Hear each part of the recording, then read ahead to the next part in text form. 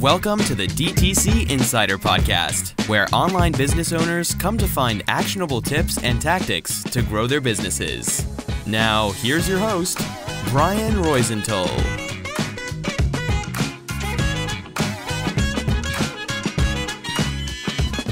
Hey, welcome to another episode of the DTC Insider Podcast. I'm Brian Roisenthal, your host, and today I'm going to interview Jules, Weldon, and Stacey Pierce. They are married to each other, and they are the founders of OMEGear and inventors of the Wonder. They are hosts of Doing in Nature podcast, and man, they have done many things. They are, to name a few, authors of a children's book called Rescued by Rico. They were on America's Big Deal TV show pitching their product and won. They recently gave a TEDx talk on giving up your stuff and not your dream. And of course, I'm going to ask them about that. And to me, at least, the most important thing is that they love what they do and love getting to do it together. So it's a pleasure to have you both here, Jules, Stacey. Thanks for being on the show. Thank you so much, Brian. This is such an honor. Thank you. Yeah, thanks. We're excited to talk with you. Yeah, me too. I mean, you have definitely a pretty interesting story. So before going into that, why don't you tell the audience more about your company? Sure. You want me to take that? So our company is called OMEGear. So it stands for Oceans plus Mountains equals Earth Gear. And honestly, where we got that name is I used to have a company that was titled a name after the beach. And we would go to trade shows, and it was a version of the product we have now. But people would come up to our booth at the trade shows and say, oh, I don't live near the beach. I don't need that. But we were like, no, but it's for so much more than the beach. And so when we started this new company, we said, you know what, let's give it a name that kind of encompasses any outdoor activity. So we named it Oceans, Mountains, Earth. So that's kind of the name or the reason behind the name of the company. But our company, our flagship product is a transforming unit for the outdoors. So it's 5 products in one, 5 quality products in one. It's a cart that hauls up to 150 pounds of gear. And then once you unload it, it easily transforms into a high camping chair, a low beach chair, a lounge chair that reclines, and a camping cot. And it comes with wheels that are incredible for any terrain, including soft sand. They don't require air, and they roll awesome on soft sand. So that's our flagship product. That's awesome. Thank you. How did you come up with the idea? I know it goes way back, so I'd love for you to tell more about it to the audience.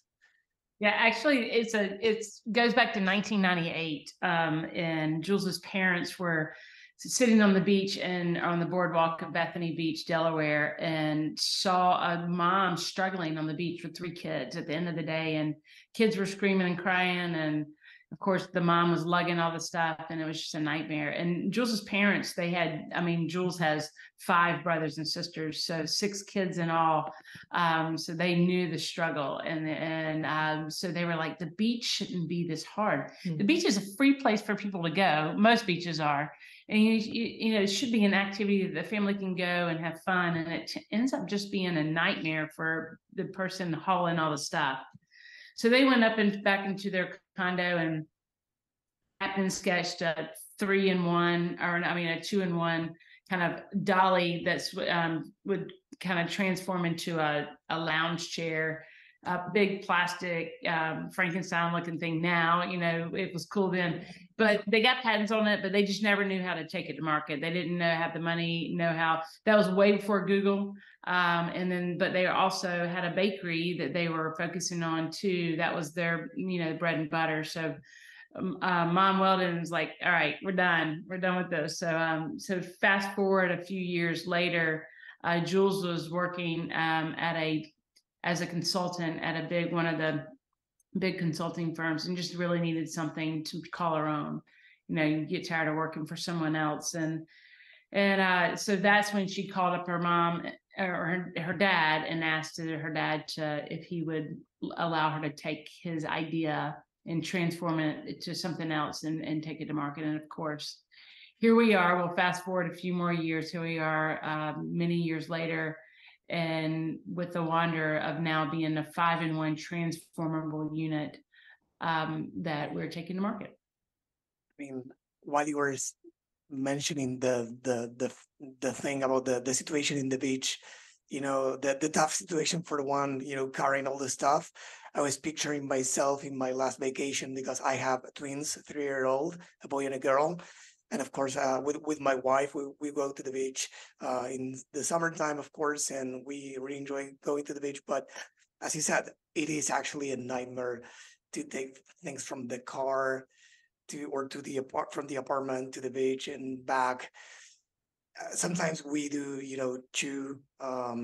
do it like 2 times. Like first we take the kids, then some stuff, and sometimes a third trip to the beach to, pick up the rest of the things. So I can totally So relate to that. we hear that all the time, Brian. All and the time. So people are frustrated before they even get onto the beach, right? And so we're like, you know what? Let's solve that problem with an all-in-one solution of the Wanderer. We had some, piggybacking on that, we had some friends that they would get to the beach. Somebody would get up at 6 o'clock in the morning. And I don't know who would do it, but they would get up and go find their place on the beach, set up the tent, do all this stuff. They would take 5 trips back and forth for the whole family. So it'd be like 1 or 2 people at 6 o'clock in the morning going and setting up everything. So all they had to do was bring down the kids when it was time to bring down the whole family. Yeah. So it was like, oh my gosh, first of all, our hauler, because it will transform into a hauler, can make those 5 trips into 1 trip. You carry your tent and everything down. They called us, they're like, y'all, this was a game changer. We didn't have to get up at 6 o'clock in the morning. They still did because they wanted to get their spot on the beach, but they were like, it was 1 trip down. We had everything up. We got to go and have breakfast with our kids and then bring the kids down. It was perfect. So, and at the end of the day, it was that simple to get off the beach. Yes.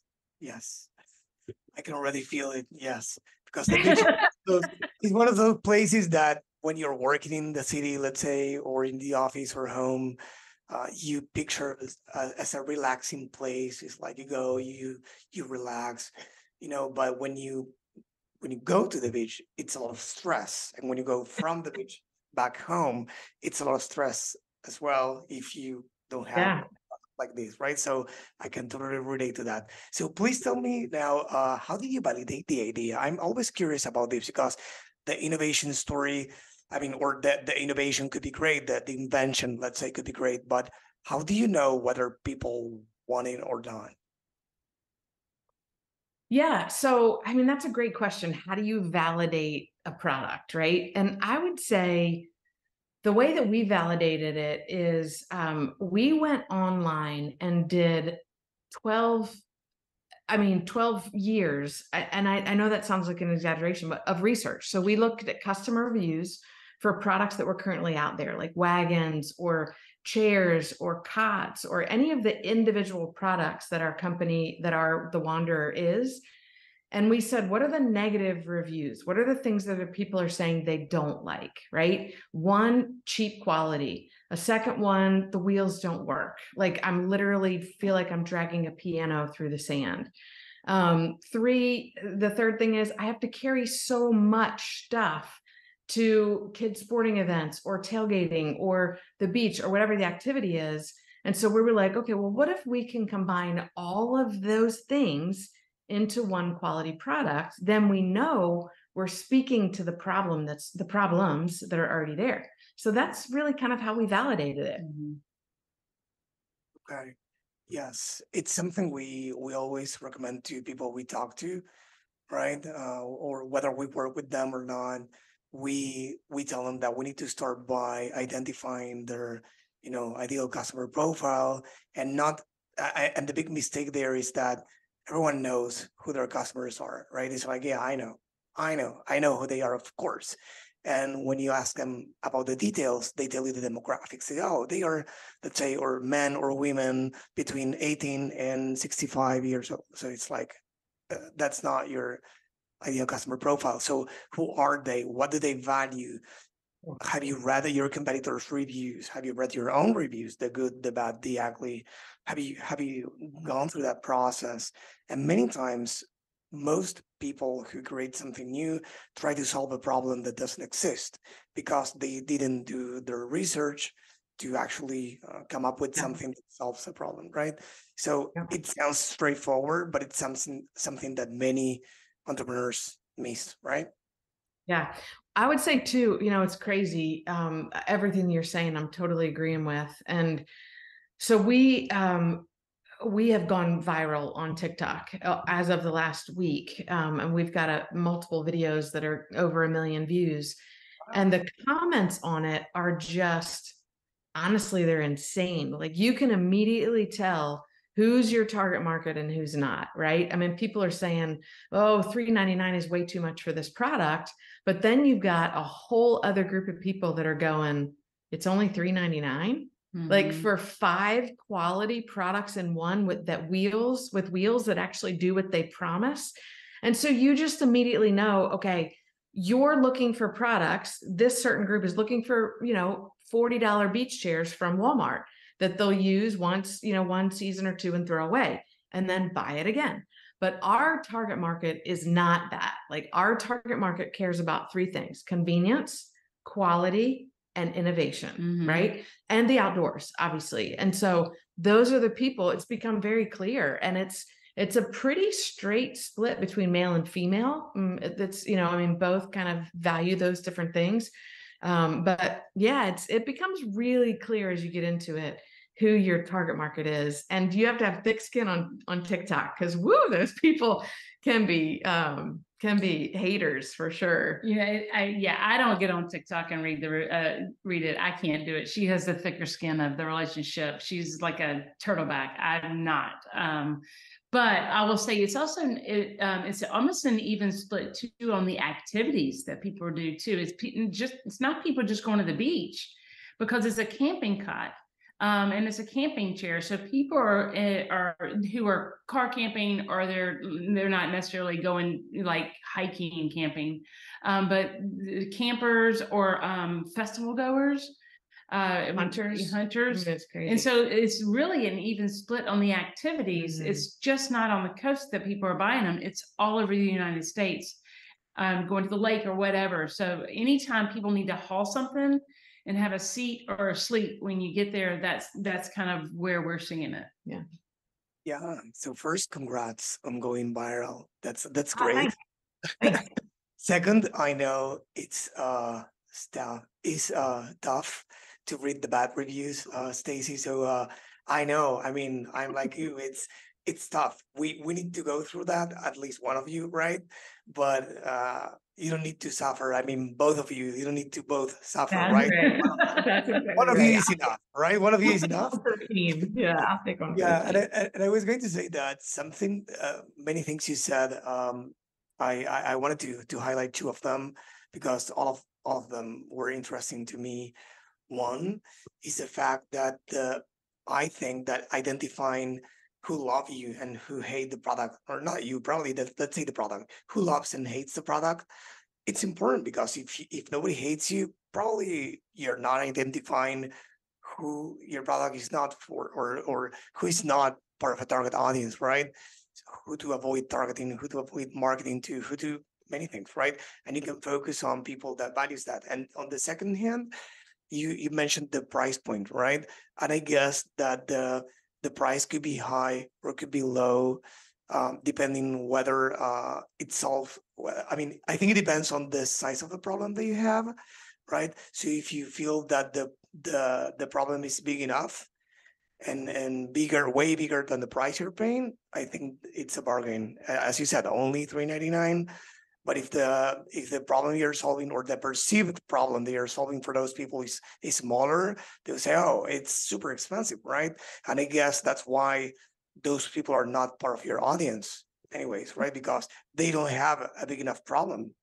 That's a great point, Brian. I think that, those same people that would just rake us over the coals for the fact that we would charge $3.99 and quote unquote pat our pockets, which is a joke, because if anybody had any clue how expensive manufacturing is these days, and shipping and getting a design to the point that we've gotten it, I mean, we're certainly not patting our pockets. But besides the fact, if they, those same people who said, I would pay $75 max, those same people have a $600 TV, right? A 50-inch or 48, whatever inch TV in their house. And they have a $700 iPhone and they have a whatever.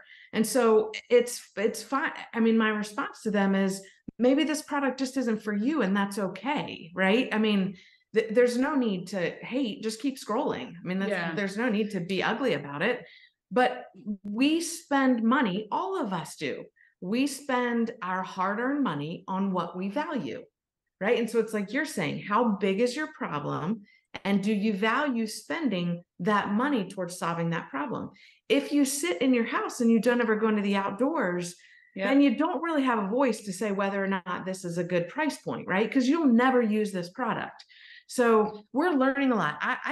The funny thing is I do have tough skin, but I also don't really also welcome the negative feedback, because it's all feedback to help us be better. Mm-hmm. And so while I don't love to hear it, if I hear it through the right lens, it'll only make us better. And well, that's using discernment between the bullies. They just want to be mean, and there's a lot of those, and the people that are given honest feedback. Yeah. But if people know the truth, we did not go up on our prices, even though our shipping costs went from $6,000 to $30,000 for a container load from. So we never passed on those costs to our customer. So while you're complaining about us patting our pockets, I promise you we're not. We ate all that, where if you go to the grocery store, you can't even get a bag of groceries for less than $100 these days, or any other products that are out there. I mean, everything is so expensive. Crazy right now. And not one time have we gone up at all. And in our products, it comes in a big box. We only charge $25 for shipping just to help us out with that. It's not like we're charging a lot of money, what it really costs. Yeah. And so we feel like that we have it at a fair price for what it is and the quality it is. And we've just tried to keep that price standard across instead of going up on the cost, because we could. We certainly could. Yes, I think it's important to know, as you said, Jules, it's important to know which feedback to incorporate and do something about it, and which feedback to ignore, not because it's negative feedback necessarily, but it's coming from somebody who doesn't belong to your target audience. So I think that many entrepreneurs get caught up in or fall into the trap of making or changing business ideas or decisions, let's say, based on feedback from people who are not a part of their target audience. And in this case, for example, if they hear about the price point being too high, they would say, oh, let's decrease the price point because people are complaining about the price, right? And it's not a problem that you need to fix, right? It's just that you need to be clear on the fact that it's not for everyone, and those who don't have this big enough problem are not going to value the product or the price. Yeah. Now, I know we've been talking about great stuff so far, and you have a great story indeed, but not everything is, happy moments such as going viral or winning, in a TV show. I know that in order to be successful, many times, not always, but many times, you need to go all in, and going all in means different things for different people. What does that mean to you? You want to take that one? I mean, I love that you just asked that question, because we just did a TEDx talk on this whole question. We won't give you the 18-minute spiel. We'll let people go and watch our TED talk. But we did. I mean, to us, our all-in was, it was December 2020. We had, obviously the world of COVID. The world shut down because of COVID, and it wasn't just us; it was the world. And we had a tough year that year. We were planning to hit the ground going and 2019 and then get into 2020 and the world shut down. And we, our manufacturer went silent on us. We had to find a new manufacturer. We couldn't travel, so I couldn't get over to our new manufacturer. And just finding one was just a feat in itself. But then, you know, trying to raise money and raise capital to keep our company going. We weren't one of the lucky ones that got in any of the PPP money or the IEDL money. So we weren't able to get any of that because we only worked with contractors. We didn't have W-2 employees. And so, you know, it was trying to navigate and keep above water and trying to, you know, do pitches and raise money. So at the end of 2020, Jules looked at me and said, you know, how much do you believe in this? And of course, I was like, I believe in this 100%. And the only asset we had left, we had closed out all of our 401ks and maxed out all of our credit cards. And the only asset we had left was our home. And she goes, I think we just need to sell our home. And so I was like, okay, you know, it wasn't let me think about it. It was an immediate, yes, I agree with this because we do believe in this. And we put a lot of work in our own personal finances into it. And so that's what we did. We sold our house when you sell your house in the up market, or however they say it in the real estate world, you don't realize it's going to sell that quick. And we didn't have a plan B. And so it sold really before we put it on the market, but it sold within 4 days and for full asking.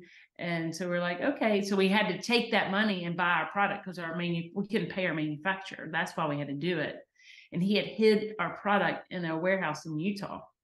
And so we couldn't get to our product to fulfill the orders that we had on our Kickstarter that we funded on and everything, and any kind of other pre-orders we had. So that's the reason why we felt like we needed to do it.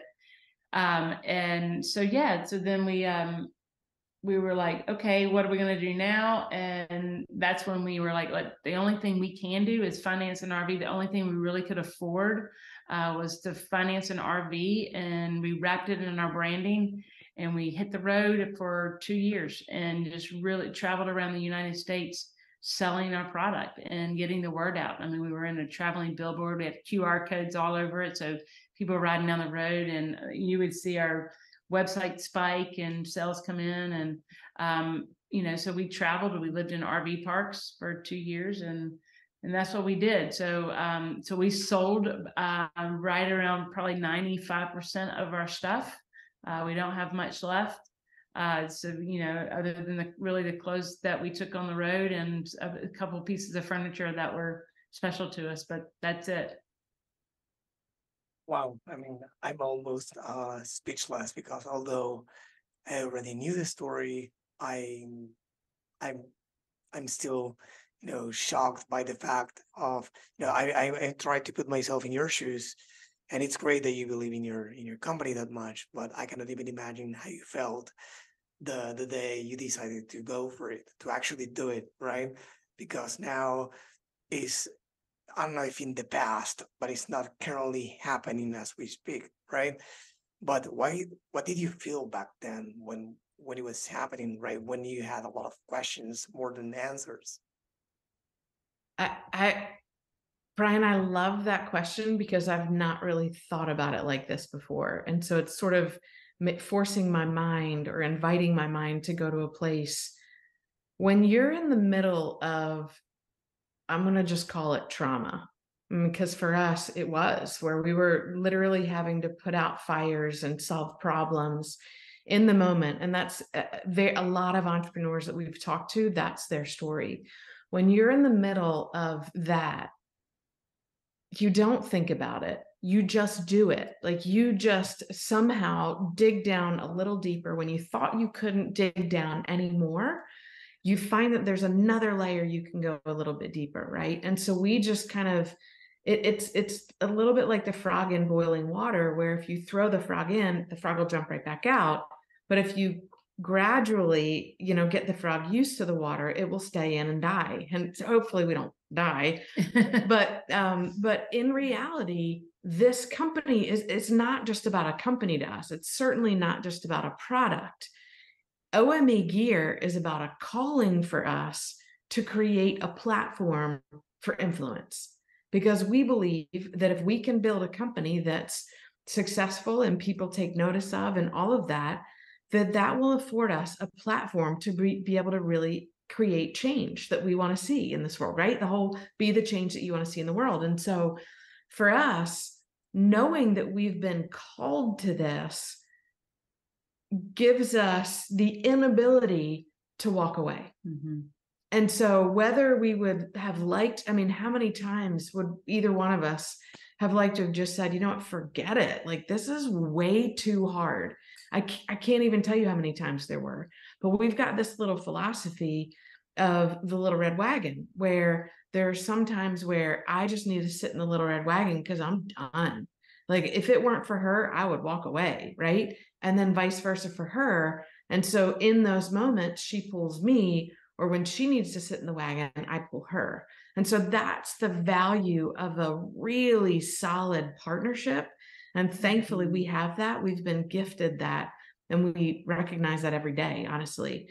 But for me, when you're, and I certainly wouldn't compare us to being in war or, you know, like real trauma. But for us, to our level of it, you don't get to go, oh man, this is really hard. You just have to keep solving the problem, and then solve the next problem, and then solve the next problem. So when Stacey talked about selling our home, that solved the problem of getting our product back to keep our company alive.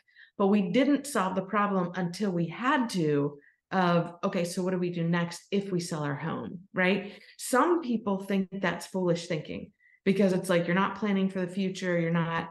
But as entrepreneurs, a lot of times you don't get that luxury. Like, you just have to solve one problem, and then solve the next problem, and then solve the next problem. And that often creates a lot of stress.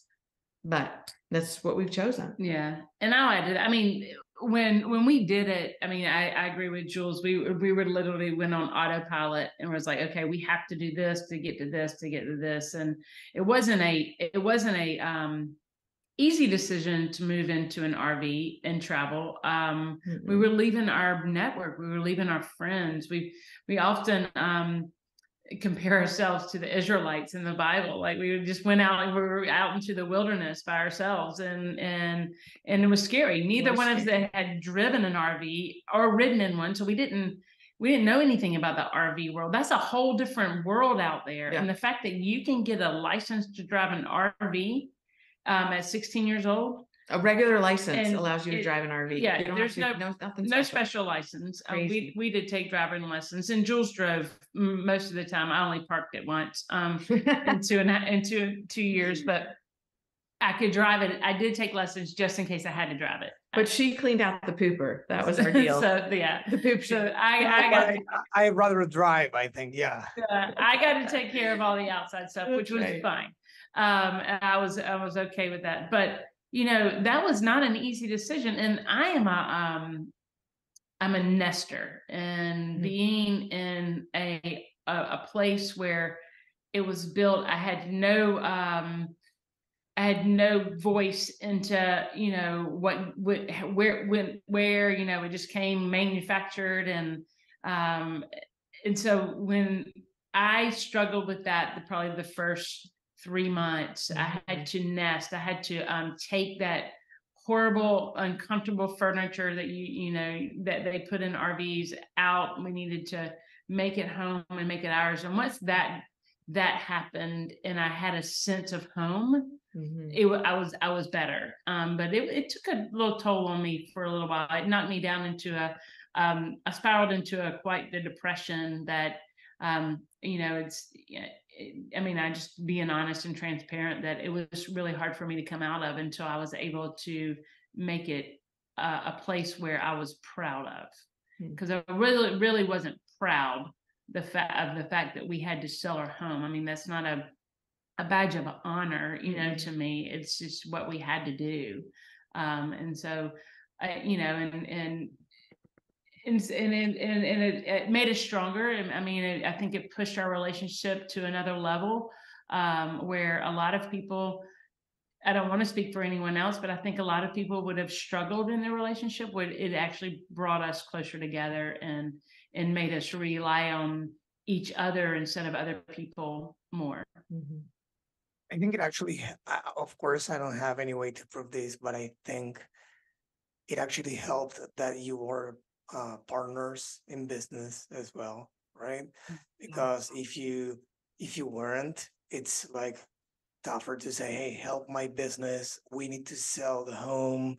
Of Yeah. course, you you might love each other all you want, but it's like, hey, they probably you should need to give up your, vision, Yeah. your business for now.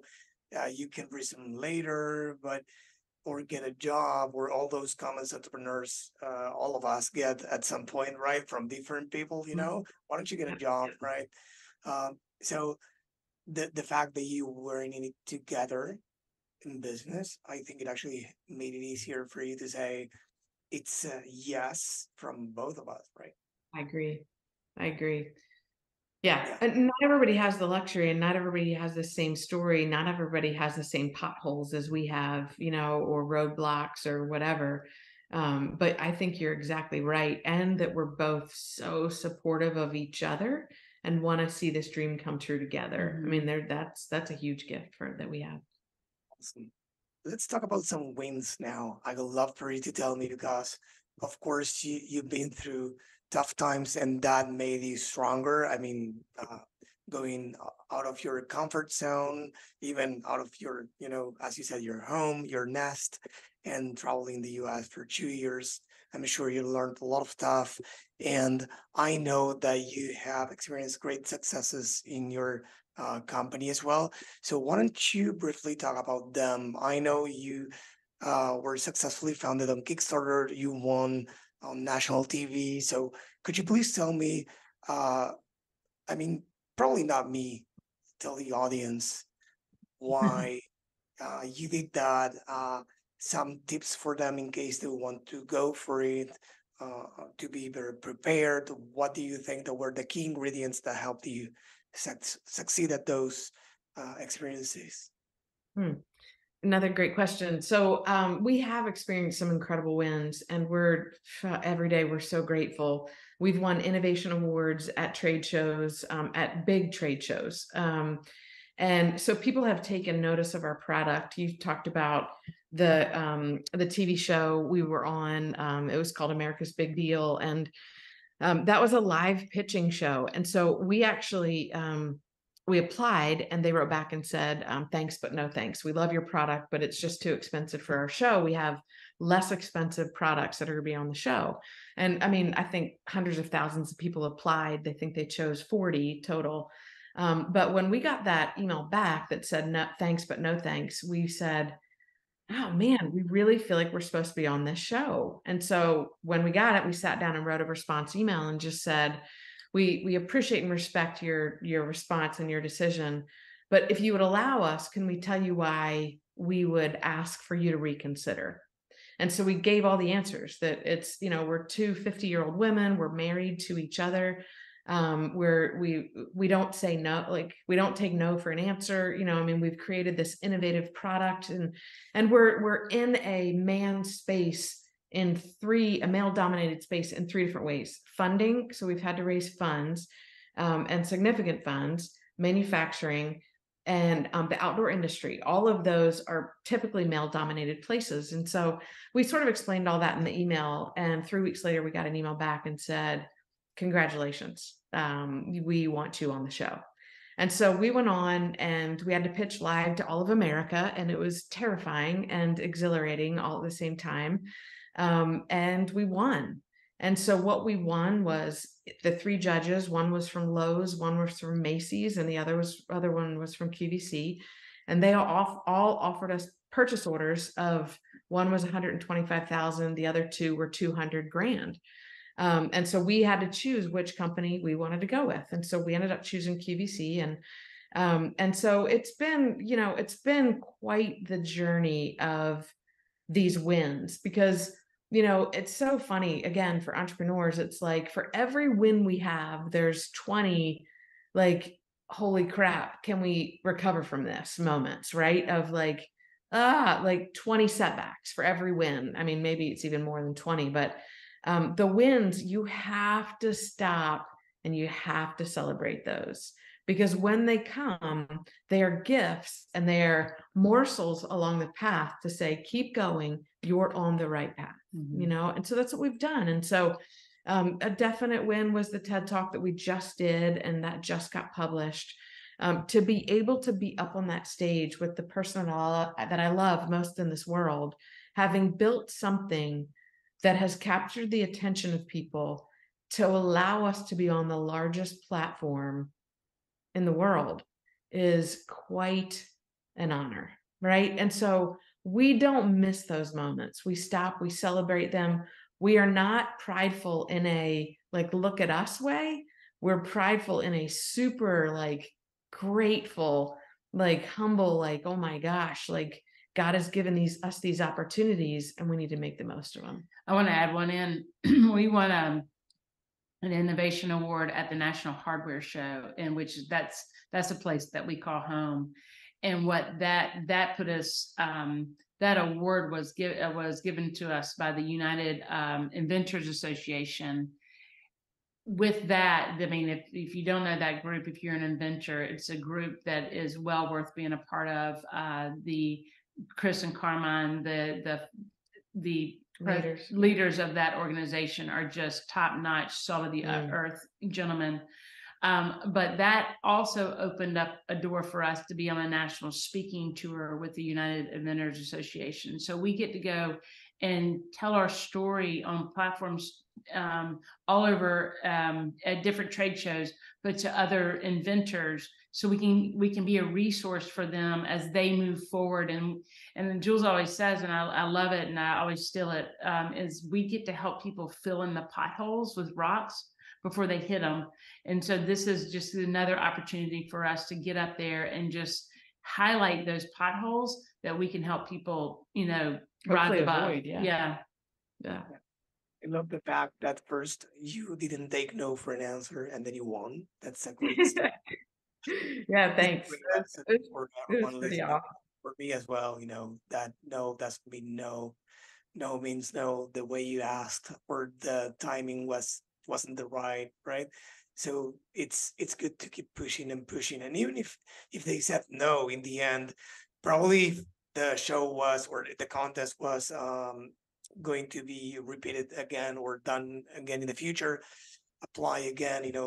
Many, it happens with the auditions for artists. It happens to entrepreneurs when they are pitching to get investment, and in many other situations. So it's important that you did that, and it's great what happened later, of course. And then he said something about wins, and I have that deep down really incorporated, because I learned it the hard way, as we entrepreneurs learn many stuff right the hard way. I used to have a startup. It was we raised funds from investors. I think it was 2011, and we had it for 2 to 3 years. And we were young. I'm 35 now. I was, I don't know, 20 something. I was really, really young. And one relative, my partner's sister, gave us a champagne bottle to celebrate the big office opening and the startup launch, and etc. And then when we closed the office, at the end of it, it was still there, unopened, right? And that was something that got to us, to my former partner and I, is a dear friend to this day of mine. And we said, from now on, we are going to celebrate every single win. And for those listening, what you said was great, celebrating the big wins, but also the small wins, the everyday wins. And I have it right here, because I encourage my team at the agency we have like a daily huddle, 15 minutes a day.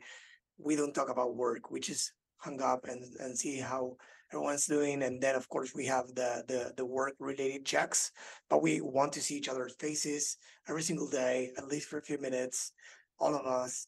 And we ask, what's your win today? Does anybody have a win today. And a win, we try to, let's say, educate them on the fact that a win is not necessarily something as big as the wins that you mentioned, because those are clear, huge wins for you, and congrats again on those. But for those listening, and for me as a reminder as well, the the wins are also the small things that gets you through the day. Because one thing I learned from watching Netflix and those TV shows is that some things will end eventually, but the ride is what you enjoy. And I know it's something that everyone says, but it's really what happens. Season 1 is great, season 2 is great, and season 3 is not, and then the great finale is not that great anyways. So every probably startup or every company is going to be sold, or is going to end, is going to whatever. But if you don't enjoy the ride and celebrate the wins, even the smallest ones, why do we do it, right? Yeah. Well, So here's an activity to do to figure out how to celebrate the small wins. So we pick our nieces and nephew up from school, and they're ages 5 to 9. And so we pick them up from school in the afternoon when we're home visiting.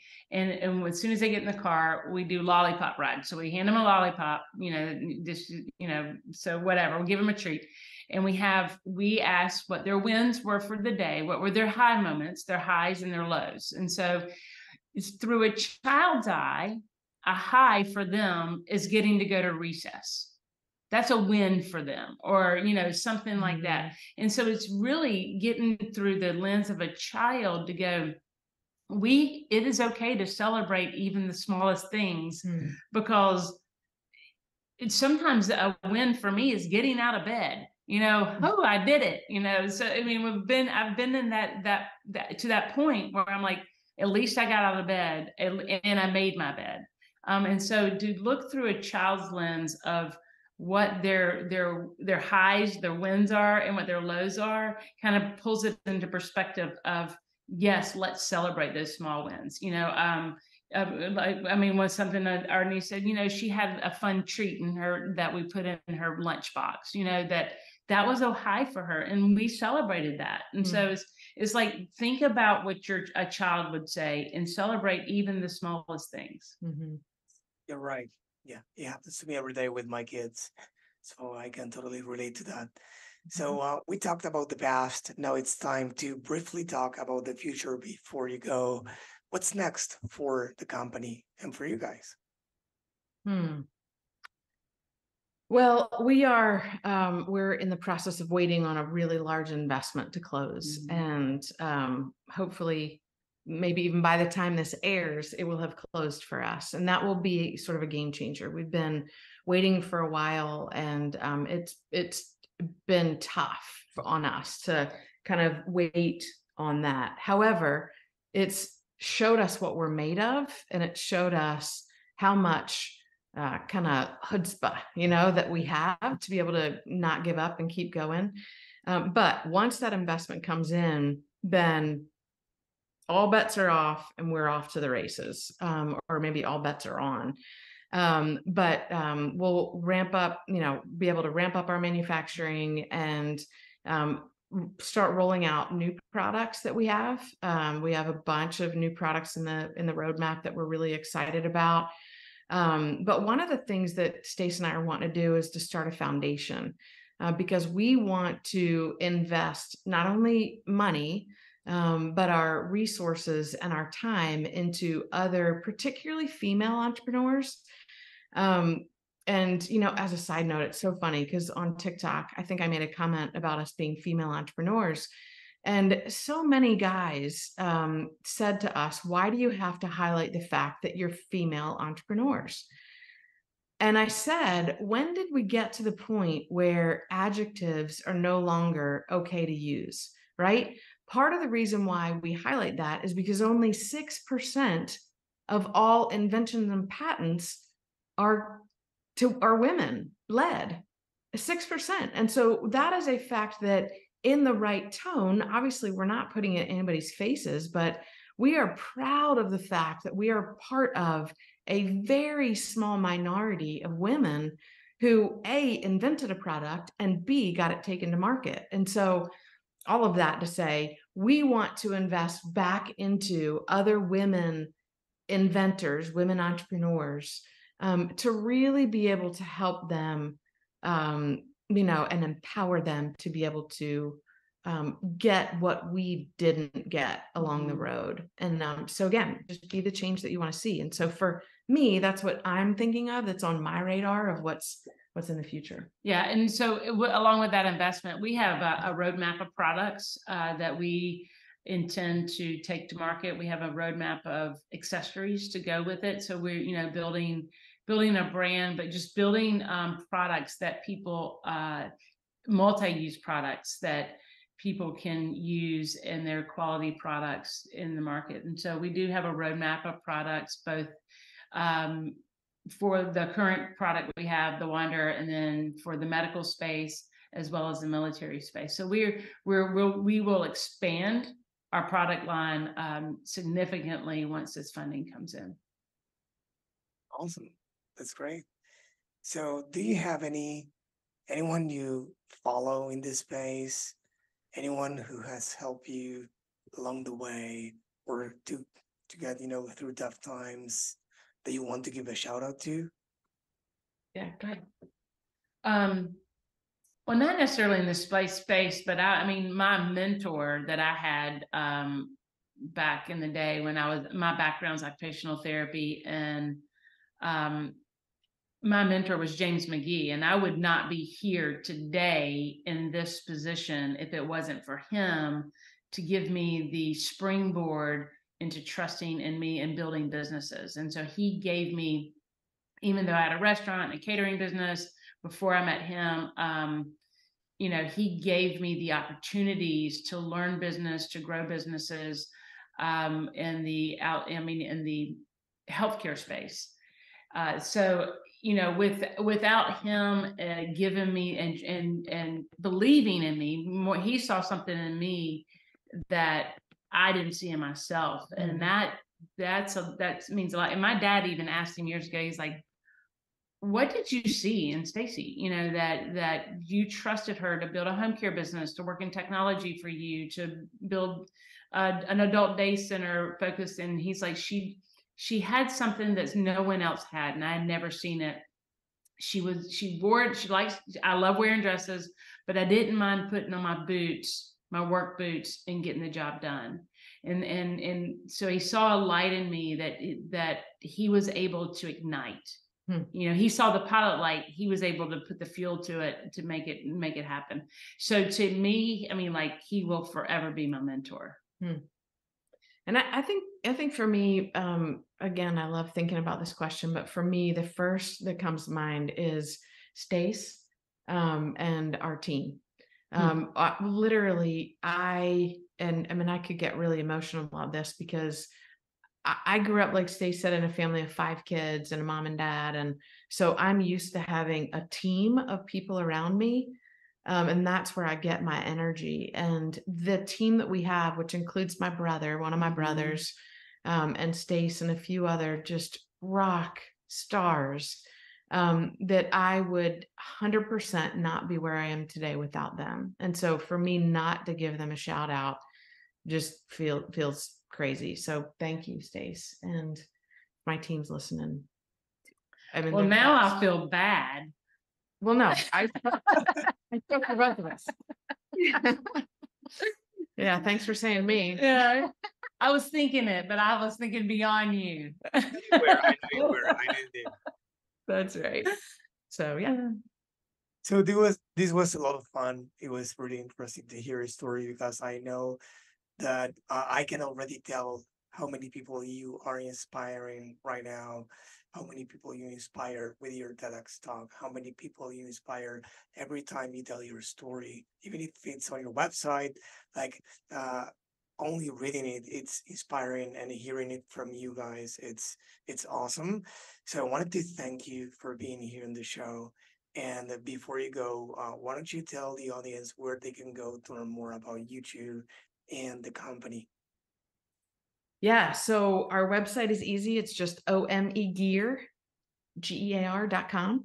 And then from that, follow us on TikTok. It's just at OMEGear, or Instagram, Facebook, or follow me, connect with me on LinkedIn. I'm really active on LinkedIn, which is how we met, right, Brian?